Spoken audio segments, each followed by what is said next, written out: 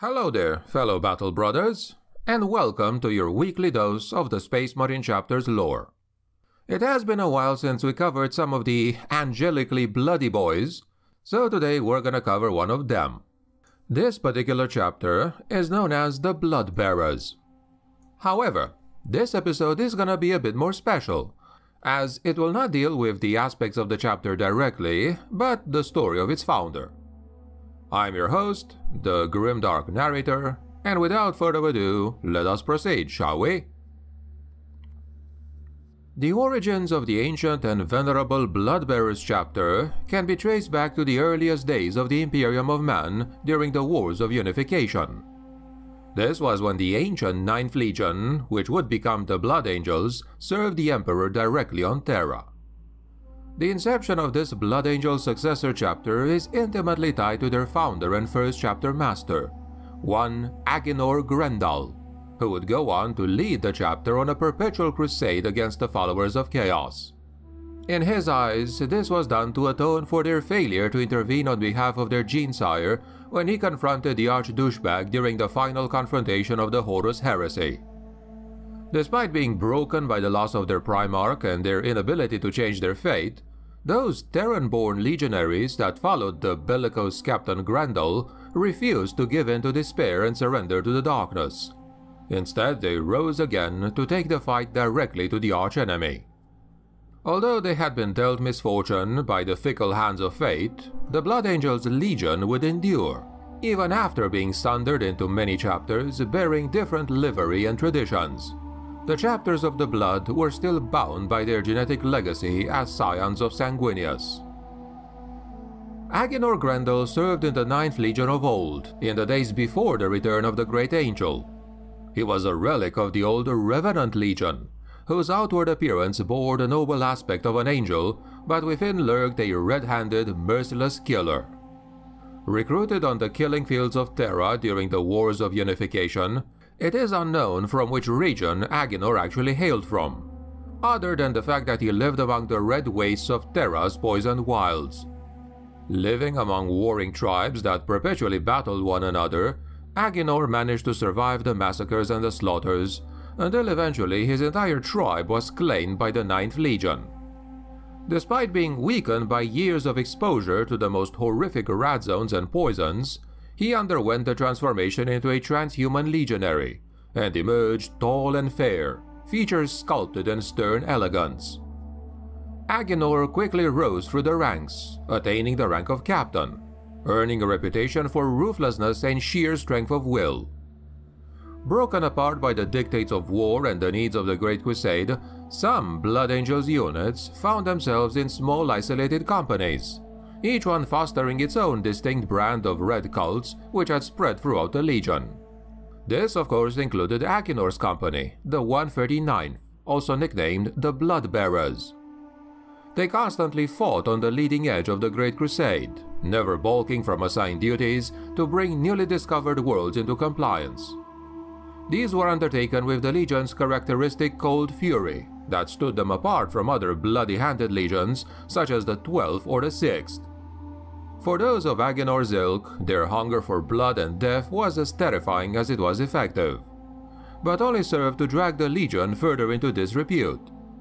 As the Ninth Legion stood on the edge of a knife, it was at this time that a scout flotilla of the Great Crusade discovered an insignificant world of ruins and desert, a world called Baal.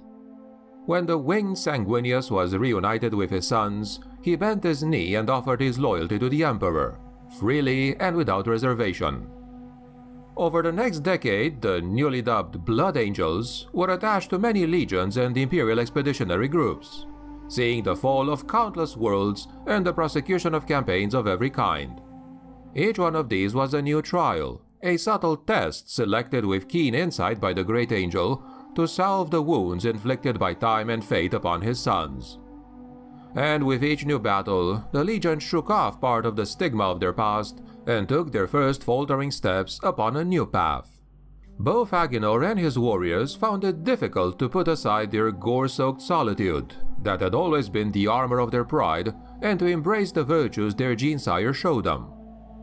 When they finally returned to Baal, the Blood Angels were met by the first generation of newly raised Baalite recruits. Warriors of both spread across the many companies of the Blood Angels that they might strengthen each other and weaken the hold of the Ninth Legion's Terran past. Unfortunately, Aginor was regarded as a bygone relic of a time and tradition that the Great Angel wanted to lose. Despite a senior position as captain, he found little favor among the upper echelons of the Legion, and instead remained in the role of a commander of one company, lingering at the fringes of the known galaxy. This suited Aginor just fine, as he preferred to operate as an autonomous company with as few links as possible to his fellow brethren. At the opening of the Horus Heresy, many of the other legions had been operating as large bodies under the direct command of their Primarch. But even then, many smaller contingents had been seconded to service elsewhere. As the Age of Darkness ground on, many of these mighty hosts became fragmented, and while individual Primarchs often remained in direct command of the core of their legions, even more subcommands were dispatched across the galaxy in pursuit of either traitor or loyalist goals. As the Ruin Storm cut even more regions away from the Greater Imperium, many of these detachments were turned by circumstance into independent commands in all but name. Their leaders vested with what amounted to total authority to conduct their own war in whatever manner they wanted. As the 81st Expedition Fleet, commanded by Aginor Grendel, pressed into the regions beyond, all contact with them was lost for many years. Therefore, the 81st would not even learn of the outbreak of the Horus Heresy until the event was done, and thus they were unable to intervene at a vital point in history. With the end of the heresy, the Imperium was left a shattered thing. The Emperor was mortally wounded and left a shattered, broken husk, with his dream of unity erased forever. This was the universe that Aginor and his company returned to 2 years after the end of the heresy. He and his warriors were shocked to their very core when they received news of what had transpired. Terra attacked by the Archdouchebag and the traitor legions, and during that final confrontation their Genesire had been killed when he faced his former brother aboard his flagship. Aginor and his company were stricken with a range of emotions: grief, despair, but most prominent of all, guilt. Aginor was deeply saddened by the loss of the Great Angel, as were all other Blood Angels everywhere. But as his flotilla reached the proximity of Baal, his feeling of despair turned into incandescent rage. Silently, he despaired at his failure to be present at the siege of Terra to aid in that final battle, to fight by his Primarch's side one last time. Upon reaching Baal, the captain and a small cadre of his officers made their way down to the surface, to see for themselves the final resting place of the slain Primarch. Aginor and his fellow brothers fell to their knees and openly wept for their lost Genesire. Eventually, the grieving subsided, and Aginor and his warriors took their leave. They held council aboard their flagship, the battleship Crimson Death, to decide what would be their next course of action. While debate raged among the gathered throng of warriors, word reached Aginor that the Imperium intended to launch a war of vengeance against the remaining traitor forces, which were lingering in their captured domains and their allies. Despite the disorganization and chaotic state of the Imperium's militaries at the time, they still retained enough power to exact a bloody revenge upon its foe. It was in 017 M31 that the first host of the Emperor swept outwards from Terra in the vengeful pursuit of the Archdouchebag's broken horde. Composed mostly of squadrons from Baal, Aginor and his warriors took part in the campaign to cleanse the northeastern fringes of the galaxy, long a stronghold of the legions sworn to the cause of Horus. Alongside their allies from Ultramar and other loyalist enclaves, these outriders of what later chronicles would call the Scouring were very eager to inflict on the traitors the same humiliation that they themselves had suffered. Fighting would continue for another 4 years, before the remaining traitor forces were either destroyed or exiled into the Eye of Terror. Many chaos-corrupted star systems were cleansed. Horus's death obviously did not end all the fighting, but it had renewed the resolve of the Loyalists to destroy the traitors. This was a period of monumental violence, darkness, and confusion. With new betrayals and cries for vengeance emerging daily, a great many bloody deeds went unseen. The legions were no exception to this, with many of them striving to cover up their own misdemeanors. By 021 M31, change would sweep through both the Imperial military and the offices of the Adeptus Terra. Shorn of their former identities as the Blood Angels, the new Chapters of the Blood would have to forge their own legends of glory. Agenor and many of those who followed him throughout the Great Crusade and the Horus Heresy were actually fortunate, and remained within the Blood Angels chapter, while many of his finest warriors were still selected and spread throughout several different Blood Angel successor chapters. Despite the changes to the Legion, Agenor refused to sit idly by, while there were still enemies of the Imperium to pursue and destroy. Although he would protest loudly at Guilliman's act of butchery, powerless to stop the dissolution of his beloved Legion, he refused to bow to the enforced mandates of the Codex Astartes and would largely ignore its teachings. In time, his company got a reputation of one of the most active companies in the Blood Angels, their commander literally unable to rest.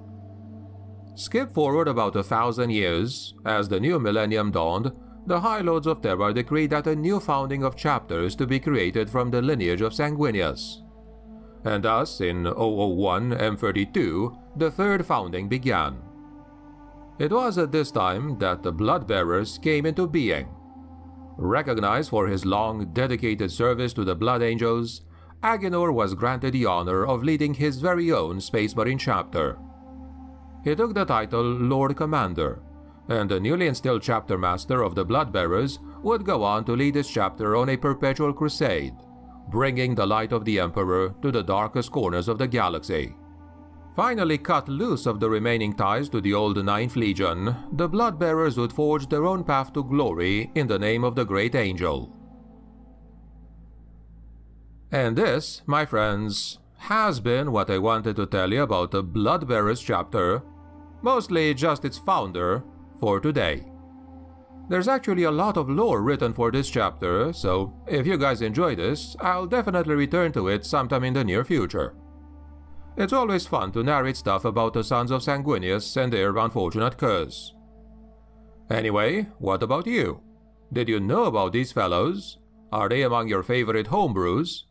As always, I look forward to reading your thoughts in the comments below. If you enjoyed the episode, please leave a like, share, and subscribe for future content. If you want to support the channel directly, there's also a link to my Patreon in the video description. Thanks a lot for watching, and the Emperor protects.